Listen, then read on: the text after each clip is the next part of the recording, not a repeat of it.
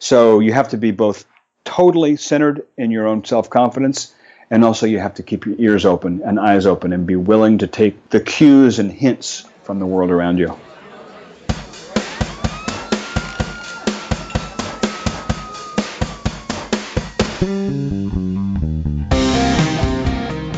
Hello, and welcome to the Millennial Mastermind Podcast.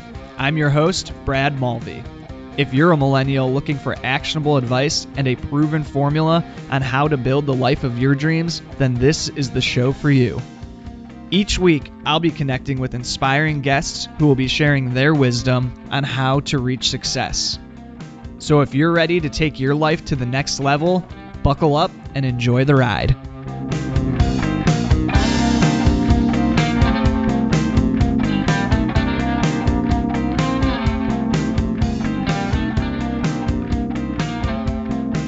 Bonjour, ladies and gents, and welcome to the show. Thank you for tuning in today.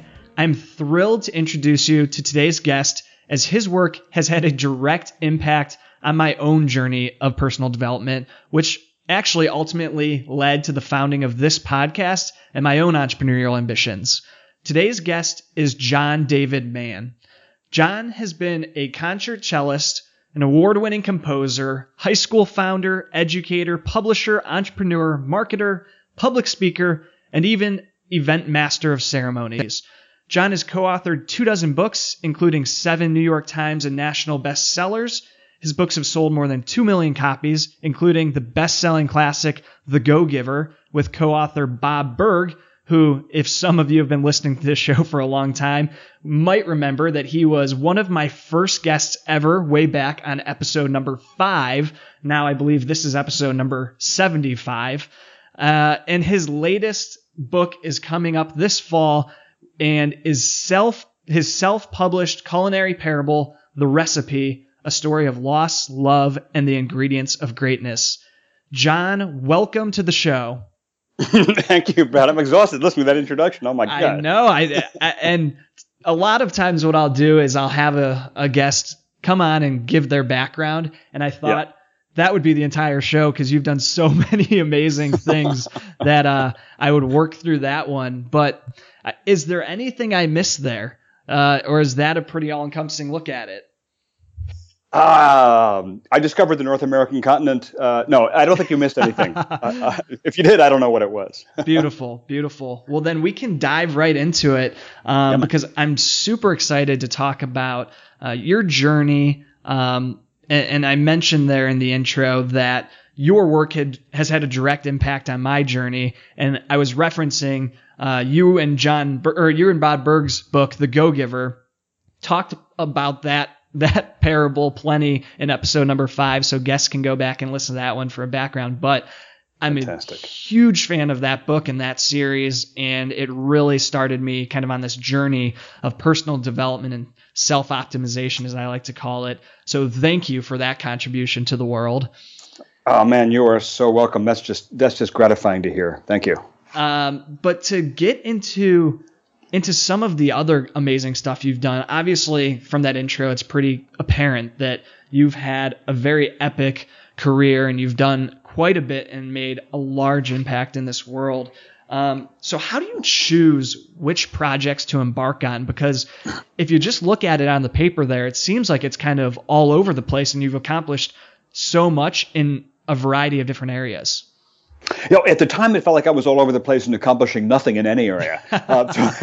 It is a pretty wild map, and it didn't. Most of it did not feel very strategic at the time. I'm starting to feel a little more strategic about where I'm directing my career, I think, at this point. Mm-hmm. But a lot of that, Brad, was kind of circumstance, opportunity, and my interests and passions just kind of, either pulling me somewhere or finding that I've fallen into something. I mean, my first entrepreneurial venture, I guess, really was starting that high school when I was a high school student myself. And I didn't know what being an entrepreneur was, but that was, I think, my seminal entrepreneurial experience. And it's in a way been a kind of a touchstone for me.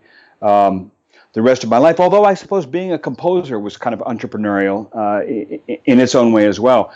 But I never said, okay, I think I've had enough of doing this. I think it's time to do that. It just kind of seemed to fall out that way.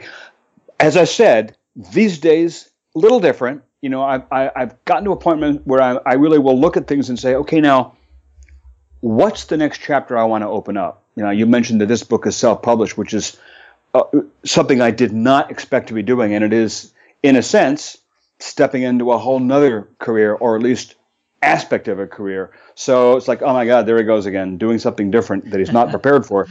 But this one is, I'm happy to say, a little more strategic in that I actually did think before I jumped.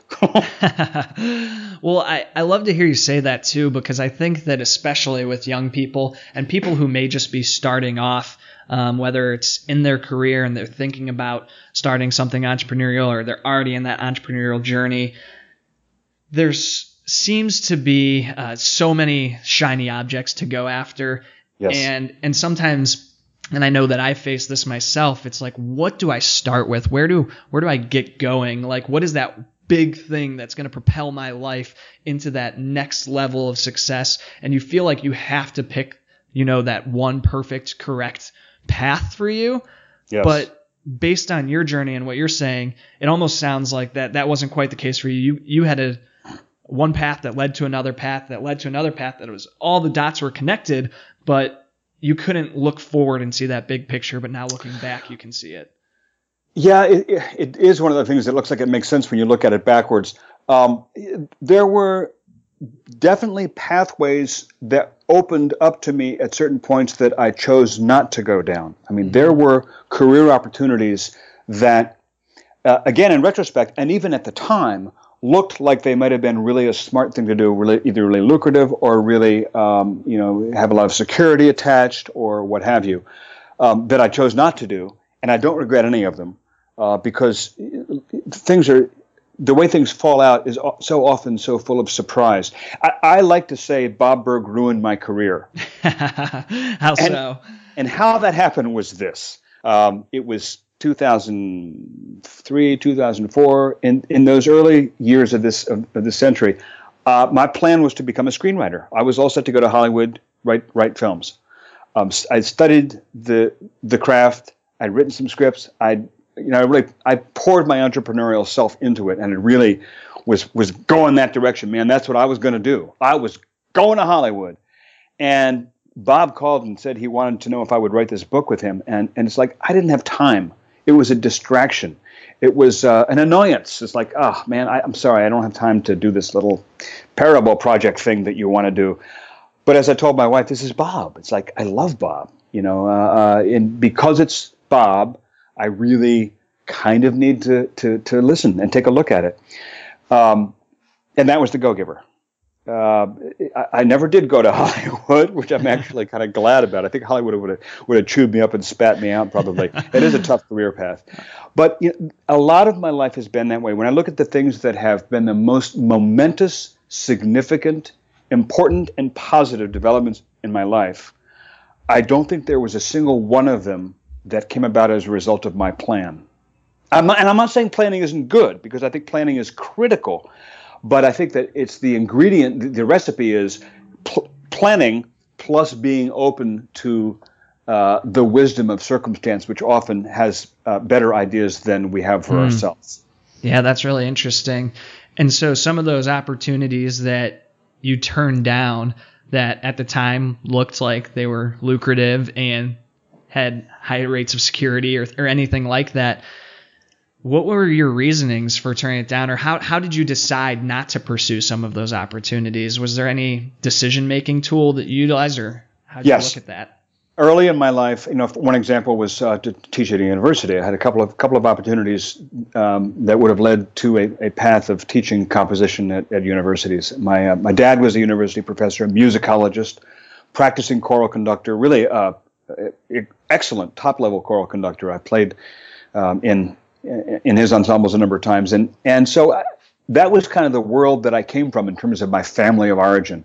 And as a young composer, which was my first career path, securing a position at a university was really a smart thing to do because it would have meant all kinds of security, a way to have a steady income, which as a composer isn't easy to achieve unless you're a really successful film composer, maybe, which wasn't. And the decision-making process was, I just didn't feel like it. It wasn't where my passion lay. I couldn't see myself working in an academic context at a university position. Part of the problem is I've really never been employable. I've worked at a bookstore as a clerk for a few months when I was in my early 20s, and I've worked a number of times as a teacher at educational institutions for one session. I'm a lousy employee. I'm not good at it. I don't like it. I like to work in my house for myself, and within circumstances that are to some extent under my own control. Yeah, I think that probably sounds pretty attractive to a lot of the listeners right now. So preaching to the choir. Yeah, I think they'll be soaking up this interview.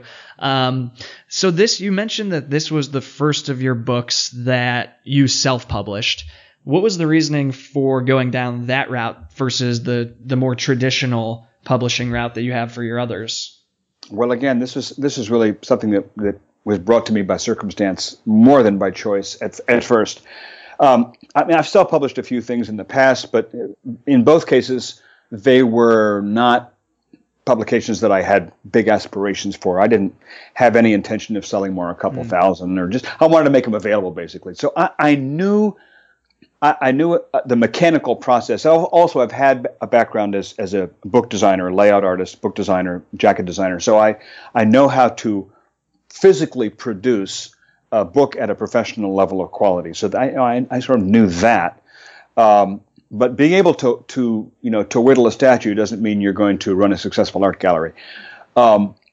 So at this point, I had published 24 books or so, as you said, New York Times bestsellers, et cetera. And I fully expected that this book would go the mainstream route. My agent, my literary agent, who I'd had since the beginning with The Go-Giver, she looked at the manuscript. She called me back just about screaming. She said, "This is the best writing you've ever done. She said, this is incredible. We're going to take it to New York. There's going to be an auction, which means that a lot of publishers are going to vie for it. They're going to all try to top the other one's bid, and it's going to be a 7-figure advance. She said, this thing is just going to go. This is going to be like your big breakout moment. Even bigger than The Go-Giver." None of that happened. She took it to New York. Over 40 publishers looked at it, and most of them liked it. A few of them just don't like any parables, so they said, "I'm sorry, I just don't read parables. I hate them." They would have hated The Go-Giver, but most of them liked it.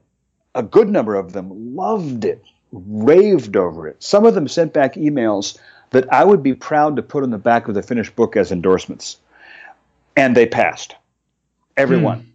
Now, when we took The Go-Giver to New York a decade ago, and it was over a decade ago, hard to believe, we got 21 rejections, and the 22nd said yes. Adrian Zackheim at Portfolio, and he's still with us today. He's a fantastic publisher, and the book has sold almost 1 million copies. So all the other 21 are probably going, curse you, Adrian. So this was the same story, but there was no Adrian at the end of the story. There was over 40 rejections, and nobody said yes. And what they all said was either the book just doesn't fit our catalog. It's not in our category. It's not really a business book. It's not really a management book. It's not. It just didn't fit. And in fact, a lot of them said, we don't see the bookshelf. We don't see which bookshelf at Barnes & Noble this book's going to sit on. We can't really figure out how to classify it. So very regretfully, we've got to pass. So my co-author, Chef Charles Carroll, and Charles and I really thought long and hard about it. First of all, we had two big issues before we make this jump. Number one, are they right, all these editors? Is this book not going to work because it doesn't fit a category? And number two, do we really want to do this self-publishing thing? In terms of the categories, here's what we came to. We listened carefully because these guys are not stupid, these editors. They're the opposite of that. There's a reason that they're in business. They're smart. They know what they're doing. They know the field. But that doesn't necessarily mean that they were right about this. or it doesn't necessarily mean there's not a place for this. What we decided was the book. I know a lot of people who are really into personal development and leadership and that whole area, and who are also really into food, who are foodies. And this book is the intersection of personal development and food. It's all about personal growth and the ingredients of greatness, as you said, but it all takes place in a diner kitchen, most of it. And so there's a lot of cooking, there's a lot of food lessons, there's a lot of teaching from a master chef in this story. So it's the intersection of food and personal development. We believed and believe right now that that market is there. Now, maybe nobody's identified that market before. Maybe a book like this has never been done, but we do believe that there's a market for that. The second question is, can we reach that market through self-publishing? And that's really a challenge because we're both very busy with our full-time careers already. Charles running food for one of the busiest country clubs in the nation, and me working on manuscripts for other books that I have deadlines for that keep me completely busy. So we had to think hard. We don't have really the time. We don't have a budget. We don't really have the expertise. We decided to do it anyway. So we jumped. We have pulled the trigger. We're doing it. That's how it came about. That's awesome. Well, it's an incredible kind of story of perseverance there. And you talked about the intersection of personal development and food, and those are literally two of my favorite things. So there you go. Just like that. I cannot wait to give it a read because I'm excited just thinking about it. But so you mentioned you decided to go for it. Neither of you really had the expertise. You didn't have the time, the budget. Where do you go from there? Once you sit down and you really say, you know what, this is it. We're going to do it. Forget what these other publishers are saying. We think that this is the book that the world needs right now. Where do you go from there? So I don't want to exaggerate. When I say neither of us have the expertise, we've both, in our own way, been rubbed up against the expertise. Obviously, I've been in the book world for a long time. My normal business, just to be clear about this, here's my business model, my normal business model. Almost every book I've ever written has been co-authorship. I write it with somebody else. It's like founding a business with a partner. It's like Steve Jobs and Steve Wozniak. The way that works typically is we go in as 50-50 partners in the business, equal risk, equal reward. And I write the book, the other guy markets the book. That's our deal. So with the Go-Giver. Now, the Go-Giver itself is really, it's equal parts Bob Burg and John Mann, but there's a lot of both of us in it. It's just like, how you are a combination of your parents. That book is like that of us. We're the parents of that thing. But as a business model, basically, the lion's share of the writing was up to me. The lion's share of the promotion and marketing is up to Bob. That's kind of that's our division of labor. And that's how I am with Brandon Webb, my Navy SEAL sniper buddy. That's how I am with Dan Burris. That's how I am with all the people I've written with. Basically, I write the book, they sell the book. Got it. So it's never been something that's been my forte, but I've been near it. I've watched what Bob does. I've participated in it minorly. Now, Chef Charles has published 2 books before, really for the culinary world. But so he's been out there speaking some, not hugely. He's not a hugely famous celebrity chef like Bobby Flay or somebody, but he is a widely respected chef in the culinary world. So it's like he has a lot of people who know him. I have a lot of people that I know, but neither of us have ever really developed that as an author platform ourselves. So it's kind of like we were on the outside looking into a world that we were somewhat familiar with. So you asked, where do you go first? I think the first place was making the decision, who do you listen to?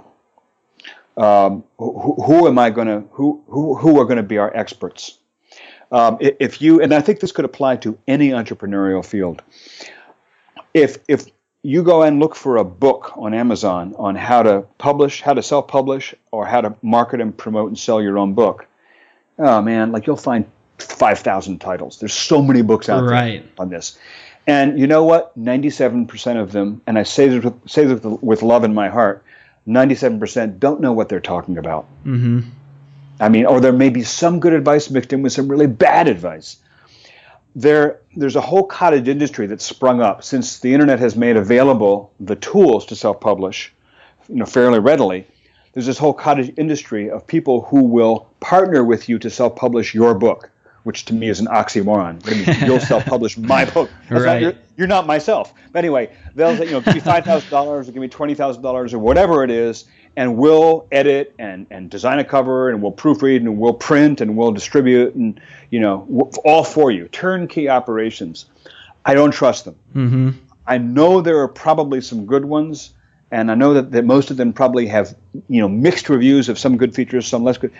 It's not what I wanted to do. So the first real question was, who do you trust? Who do you listen to? Who do you hire as your experts? Right. And I sifted through the books, and I didn't have a lot of time. It's as much of a time as it is an effectiveness question. So I found the book recommended to me first by Bob Burg. I got this one book that I decided this will be my Bible. I won't do everything he says exactly to the letter, but most of it. I'm going to try to follow what he says as much as possible with my limited time. That book is called Book Launch Blueprint by Tim Grahl, Grahl. Brilliant, and the guy's got a track record. And he himself has a whole approach that is very economical. It's like, doesn't try to do a million things. He tells you to do 3 things and do them really well. So I grabbed Tim's book, and I leaned on advice from several writers I know who have a lot more experience self-publishing than I do. And I found one consultant that I would hire. For $300, I got to talk for 1 hour on the phone with Jane Friedman, one of the best in the business. And she's been very generous with follow-up email afterwards.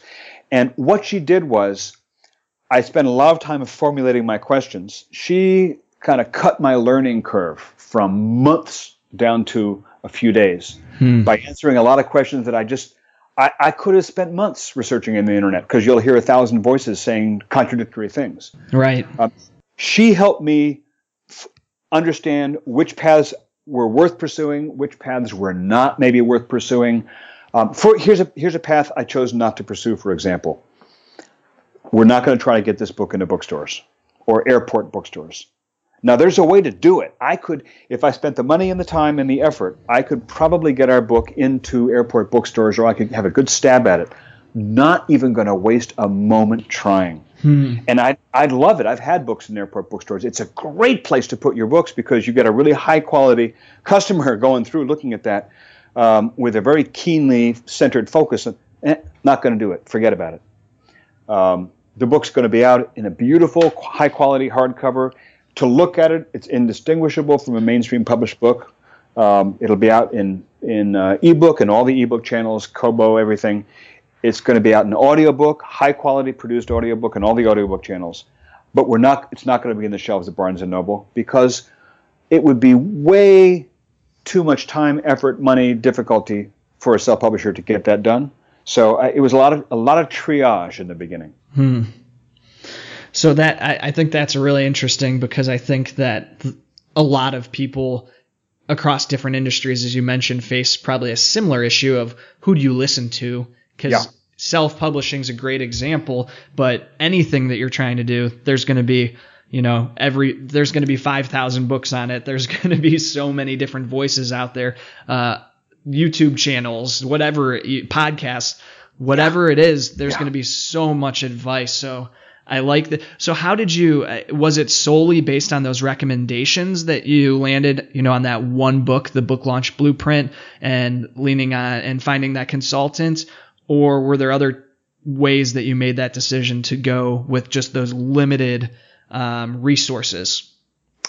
It was based on the recommendation of people I know and trust, that I've known for a long time and trust well, combined with a very limited, cursory amount of research on my part. I bought a couple books on how to self-publish and promote your own books, and I read like 4 or 5 pages and just tossed the books. Combined with a lot of gut hunch. I trust my gut. I don't trust it 100%, but I trust it like 95%. So the combination of people whose opinions I know and trust, with a little bit of research, to comparative shopping, and my own gut, I quickly made my choices. And it's funny, I spent another $300 on a series of webinars centered around the theme of how to get your book sold to Hollywood, to a movie or TV producer. Really, really high quality experts on this, and I know that from those snooping around. And you know what? I haven't watched a single one of the webinars yet. I just haven't had time. It's one of those examples of I spent a little money on something that was worthwhile, but I don't have the time, Brad. I only have very limited time. So it's like there are opportunities that could be really good, but you have to make choices, right? And really stick with the choices. Although you have to be fluid, because I've adjusted the whole strategy along the way when I've learned new information. I love that. And then the other piece too that I wanted to call out was just the fact that you were willing to invest in that consultant to cut your learning curve literally from months to days. And I think that that's a pretty important call out, because especially I'll use my own circumstances, for example, when I'm just trying to get a business off the ground, really, you want to do it all on your own. You don't want to, bite the bullet and make that investment. Yeah. But what it could save you in time and get you to that point, where you're making your first $100,000, $10,000, could be invaluable in the long run. Yeah. Yes. So true. So true. And also to be willing to quickly let go of an investment if you get feedback pretty quickly in the system that it's not panning out, boom, drop it. That's a great call out as well. So we've talked a lot about the lead up to this book and how it came to be. But can you give us just a little bit of insight into a little bit deeper than just the food and personal development, what the book's about and what readers can expect to get out of the book? Sure. Let me try to do that in a really concise way. Let's see.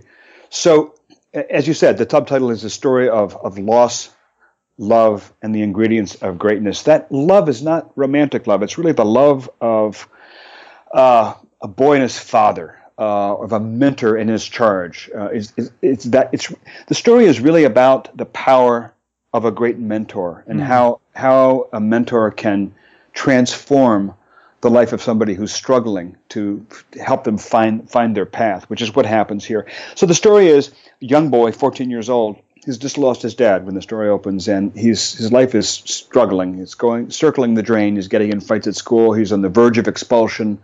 He's headed in a bad direction. He crosses paths with a crusty old retired diner chef who he goes to work for a little bit to pay him back for an act of vandalism on his property. And so he goes to work in his kitchen, and in the course of that, he starts learning lessons about food, which really turn out to be lessons about life. And so in that sense, it's kind of like Karate Kid meets Master Chef. Yeah.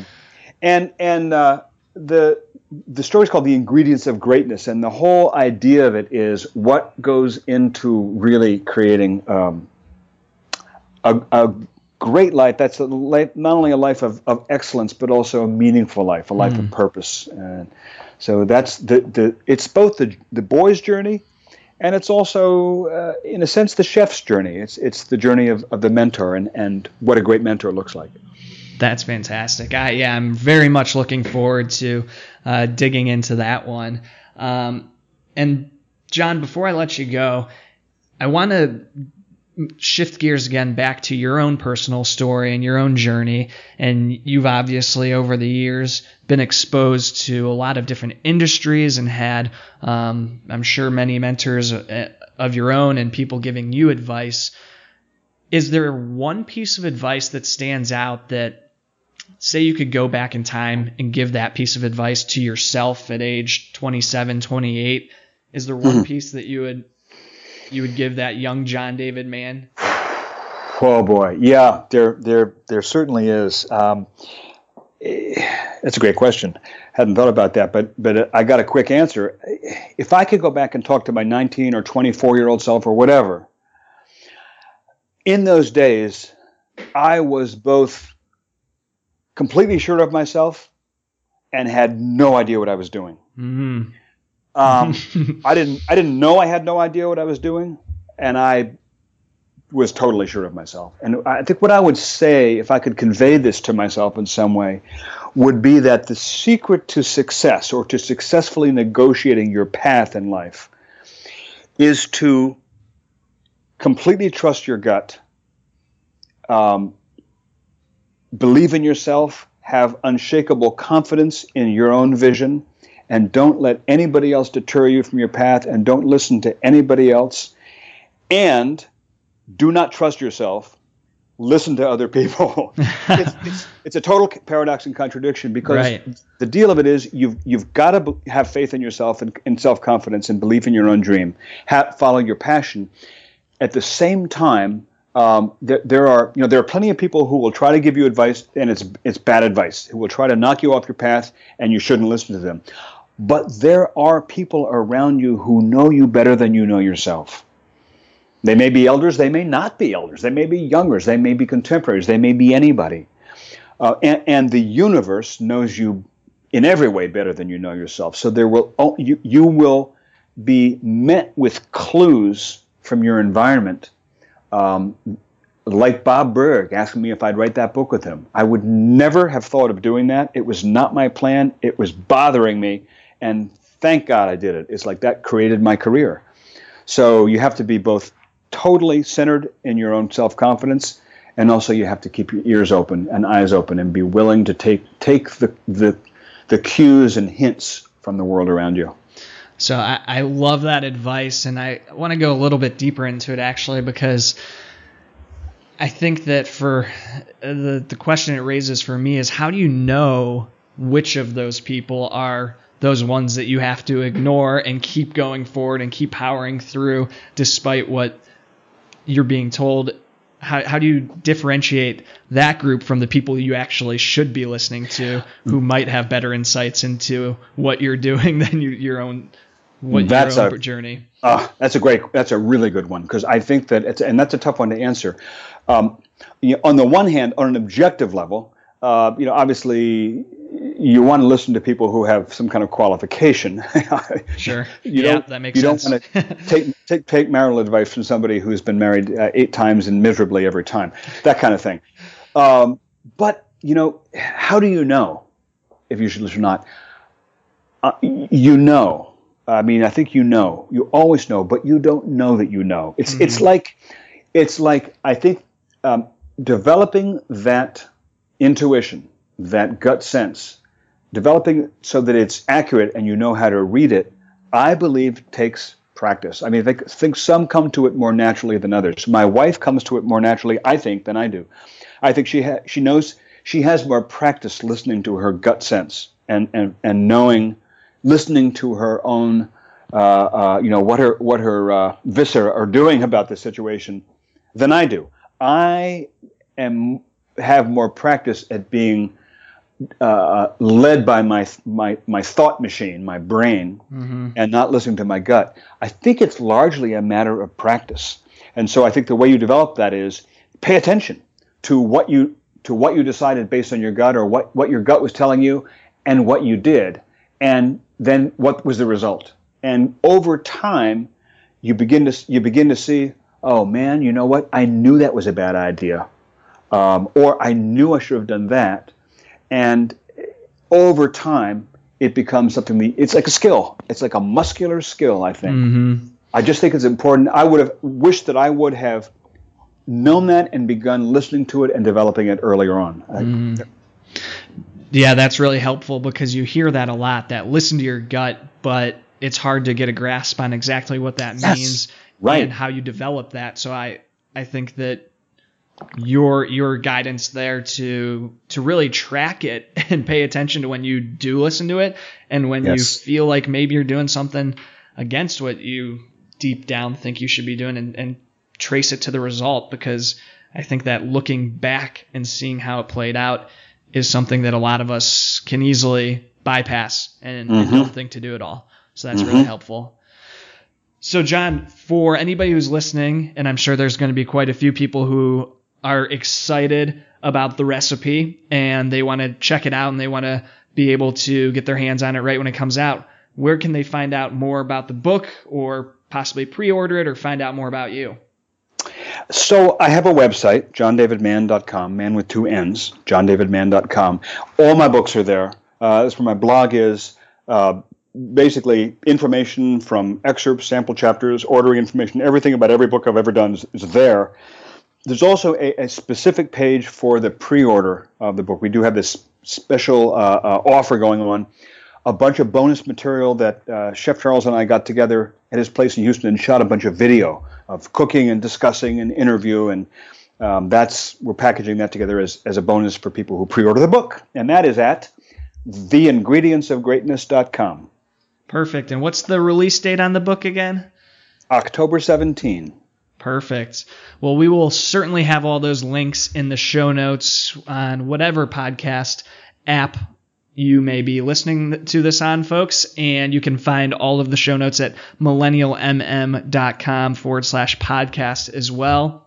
John, thank you so much for connecting. This was an absolute pleasure for me to be able to pick your brain a little bit and get your thoughts on all these different topics, and to see and hear about the journey that you've been through and how it all has kind of culminated into this one new epic book.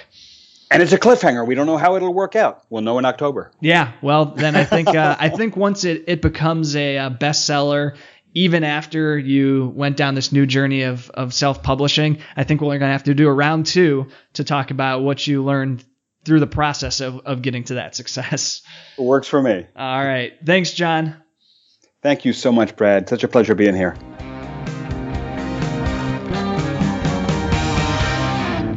Hey guys, thank you again for stopping by today to spend a little bit of time with me and the rest of the Millennial Mafia. Just a reminder, you can find all of today's show notes at millennialmm.com/podcast. And if you haven't heard yet, I'm opening up my calendar to you, the listeners, to hop on a 15-minute call with me. The sole purpose of this call is to connect and get to know each other. I want to forge true relationships with you so that we can build up an amazing network and community of ambitious millennials who are going to be the leaders and influencers of tomorrow. If you're interested, please just go to millennialmm.com/call and snag a 15-minute time slot. I look forward to connecting with you. Peace out.